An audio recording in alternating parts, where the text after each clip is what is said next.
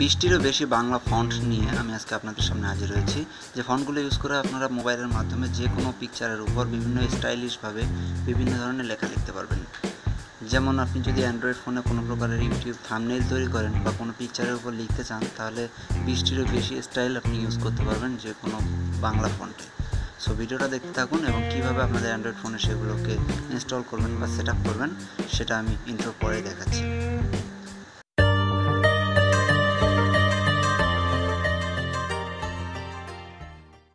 ফন্টগুলোকে সরাসরি অনলাইন থেকে ডাউনলোড করার জন্য আমার এই ভিডিওটার ডিসক্রিপশনে একটা লিঙ্ক দেওয়া থাকবে, গুগল ড্রাইভের লিঙ্ক। সেটাকে কপি করে আপনারা যে কোনো ব্রাউজারের মাধ্যমে ওপেন করবেন। আমি গুগল ক্রোমের মাধ্যমে ওপেন করছি। এখানে ওপেন হওয়ার পর আপনারা গুগল ড্রাইভের মাধ্যমে অনেকগুলো ফন্ট সিরিয়াল দেখতে পারবেন। যেমন এখানে দেখুন ফন্টস দেখাচ্ছে।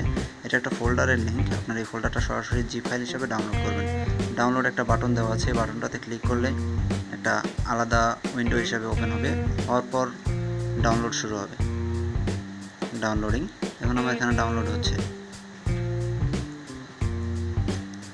ওকে, ডাউনলোড সম্পূর্ণ হওয়ার পর এক্সপ্লোর নামে একটা সফটওয়্যার আছে, সেটাকে আপনারা ওপেন করবেন। এটাকে আনজিপ করার জন্য সবথেকে বেটার হয়, এটা দুইটা উইন্ডো থাকে।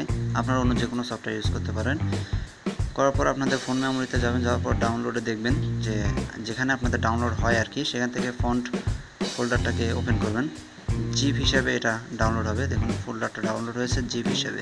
এর ভিতরে সবগুলো ফন্ট আপনারা দেখতে পারবেন, যতগুলো ফন্ট আমি দিয়েছি এগুলো সব।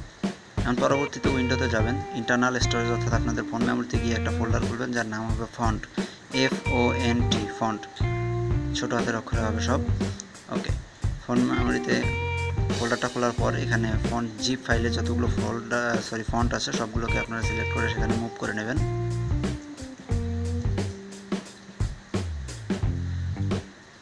ওকে, সবগুলো ফন্ট মুভ হয়েছে। এখন ফন্ট ফোল্ডারটা আমরা ডিলিট করে দিলাম, এটা আর কোনো কাজ নেই। এখন আমরা ফোন মেমোরিতে গেলে দেখতে পারবো যে ফন্ট ফোল্ডারটার ভিতরে সবগুলো ফন্ট চলে আসছে। এখানে দেখুন ফন্টস সবগুলো চলে আসছে। ওকে, আমাদের প্রাথমিক পর্যায়ের কাজ শেষ। এখন আমরা Pixellab সফটওয়্যার ইউজ করব। Pixellab সফটওয়্যারটা ওপেন করব। ওপেন করার পর এখানে একটা নর্মালি লেখাই থাকে, লেখাটাকে আমরা এডিট করে এখানে ইংরেজি হয়ে যাচ্ছে, এখানে আমরা বাংলা লিখব, বাংলায় আমার, অর্থাৎ আমার এই লেখাটাকে এখন আমরা আমাদের ফন্টগুলোকে ইউজ করে বিভিন্ন স্টাইলে আমি দেখাবো। একটু সাইজ করে নিচ্ছি। ওকে, এখন এখানে ফন্টে যাবেন। আপনারা ফন্টে গেলে মাই ফন্টস একটা লেখা আছে, এখানে ক্লিক করলে আপনার যে ফোল্ডারের মধ্যে যে ফন্টগুলো রেখেছিলেন এখানে সবগুলো শো করছে। দেখুন এক একটা এক রকম স্টাইল, সবগুলো এক একটা স্টাইলে কাজ করবে। এই ফন্টগুলো আপনারা ইউজ করে বিভিন্ন ধরনের স্টাইলে থাম্বনেইল তৈরি করতে পারবেন বা বিভিন্ন পিকচারের উপর বিভিন্ন স্টাইল করে ইউজ করতে পারবেন। আমি প্রতিটা ইউজ করে একটা একটা করে দেখাচ্ছি আপনাদেরকে। দেখুন এক একটা এক এক রকম স্টাইল, এক এক রকম সাইজ, সবগুলো মাই ফন্টসে থাকবে। অবশ্যই আপনাদের এই ফোল্ডারটা যেন ফোন মেমোরিতে হয়, SD কার্ডে হলে সেটা সরাসরি সাপোর্ট করে না এজন্য। তো এই ছিল আজকের ট্রিকটা। সবার যদি ভালো লাগে অবশ্যই ভিডিওটাতে একটা লাইক দেবেন, কোনো সমস্যা থাকলে কমেন্ট করে জানাবেন এবং আমার চ্যানেলটাতে একটা সাবস্ক্রাইব করবেন। সে পর্যন্ত সবাই ভালো থাকবেন। আল্লাহ হাফেজ।